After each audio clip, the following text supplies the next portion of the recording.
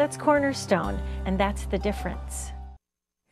Our next guest was paralyzed at age 21 after a tragic injury.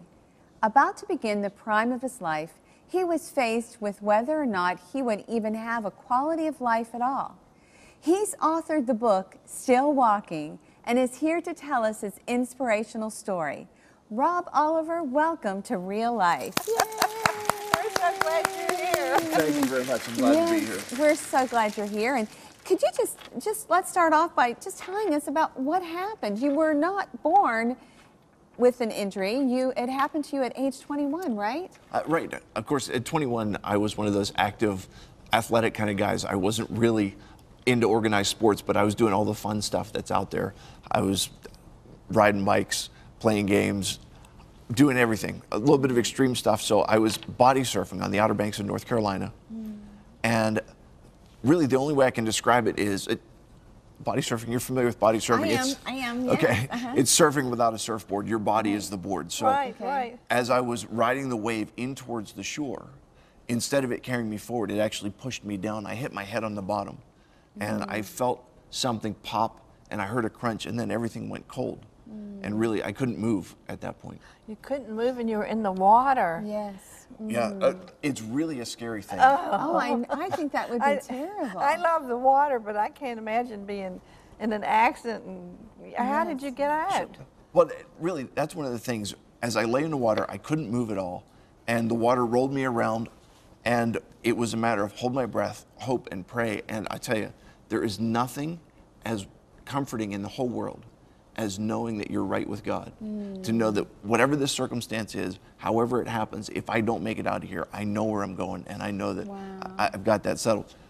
Thankfully, I was there with a number of my friends, and when one of my friends saw me, my face cleared the water for a second. He saw I didn't stand up, and so he came in after me. A little bit embarrassed to admit this, the bathing suit that I was wearing was one of those colorfully, it was a very colorful bathing suit. Like the fluorescent kind of back then? Yeah, it was in the early 90s, and it was acceptable. Sure. My kids are always embarrassed when I talk about it, but it saved my life because when my friend was looking for me. That's right. That was what he was attracted to, was the color, so he came in, pulled me out, and saved my life. Wow. I say thank God for the bathing suit. That's right. Absolutely. Absolutely. So then you found out that you broke your neck? Is that what happened? Correct. I broke my neck at the C5-6 level.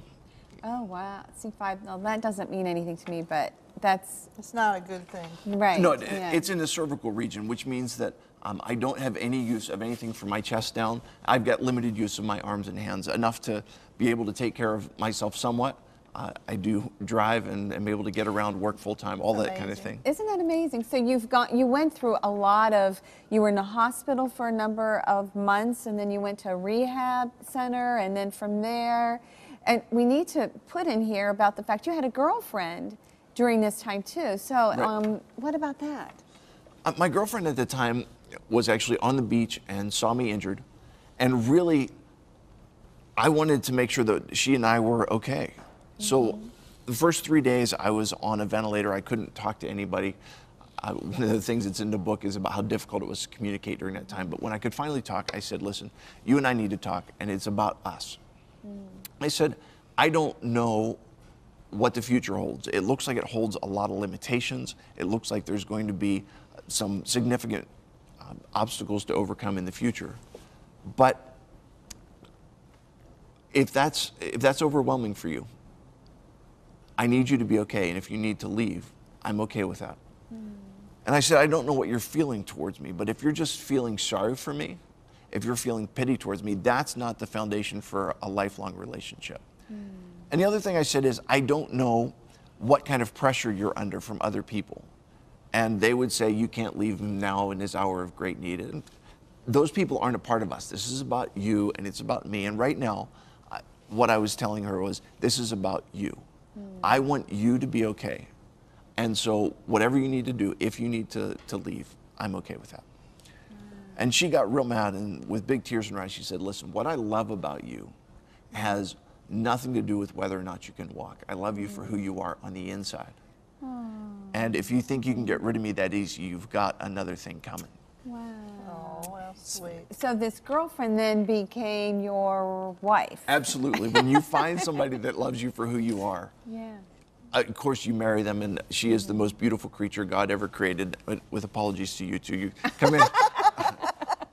But the fact is that what she taught me, that very first conversation that we had, is this: just because I have limitations, and just because there are physical things that I may or may not be able to do, it doesn't change the fact that it's about what's going on in here. It's about character, and it's about personality, it's about heart, it's about who you are on the inside. And so even though I may have a quirky sense of humor and I've got my own little idiosyncrasies, it's really about finding someone in life who appreciates you for who you are and forming a lifelong relationship with them. Well, I just want to ask you, were you tempted during this shocking thing that was unpleasant that happened? Did you feel like having a pity party? I will tell you this, for the most part, I really appreciate what God has given to me. And there are times, probably once or twice a year, that I crash. And it's like, this is really hard. It's very difficult. There are problems, and you're dealing with the same thing every single day. And you know that tomorrow when you wake up, you've got the same thing going on. And then my wife, God bless her, she reminds me how wonderful it is that I have a wonderful wife and I've got wonderful kids. But you have three. I've got three of them, yeah. And I'll have to tell you about them in a minute. But the fact is this, that it's about getting refocused on what's going on. And so to take and understand that the Lord has truly blessed me, and He's given me life. And with the frailty that I understand that we have in life, we've got no guarantees about it. And so what I've come to understand is every single day is a gift. And really, that's not just limited to being wheelchair bound. Can you just, your message goes beyond that. Really, it is. The fact is, everybody has problems. Everybody has limitations. Part of being human means that we can't do everything. That's, well, we like to think we can, but we can't. We can, exactly. Well, we can do everything through Christ who gives us strength. Right. But the fact is that we have the abilities that God has given us. And what happens so often is Satan would have us focus on what we can't do, and that gets us down, and we become, for lack of a better term, paralyzed. Well, he's a liar. Right, but he wants our focus to be off. Right. That's right. And so when we take and the abilities that God has given us, the tools that God has given us, and we can use those to live our lives, to enjoy what we have, and really to bring honor and glory to Him and to His Son.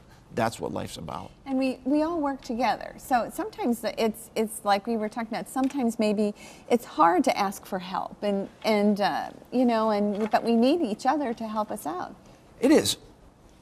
I can't, obviously I've got, with my limitations, I need help. I'm going to have people help me do things. And it's a fine line to work between, am I stubborn and going to do this on my own, or am I going to have to ask for help? And then also making sure that when I'm asking for help, am I asking kindly, but am I also being appreciative of what others are doing for me? Well, you're such an inspiration too, and this book I think was awesome in that it just shares and details your journey, and it motivates all of us to see that God has a plan for us and not to be paralyzed. Like you were saying, I know that we can get your book if they email at ctvn.org. Your book is available through that as well. And his story talks about his children. He doesn't only have 3 children, he has triplets, isn't it? It's funny how different people look at things. And I tell people I have triplets, and they say, "Oh, God bless you." And my take on it is he has. We were having trouble having kids, and yet we were blessed to have 3 at one time, and obviously I wouldn't trade any of them for the world. No, you have a boy and 2 girls, I've right? got a boy and 2 girls. When That's they were being born, I said to the doc, like, "Hey, he's outnumbered, can you at least give him seniority?" And the doc said, like, "Hey, how they come out is how they come out," but yeah, he's the oldest? He's the oldest by a full minute. Oh, so, that's cool. yeah. I want to know, because I know people are wondering, you have a family, obviously your wife is home, she's taking care of the kids and helps take care of you. How do you have a living?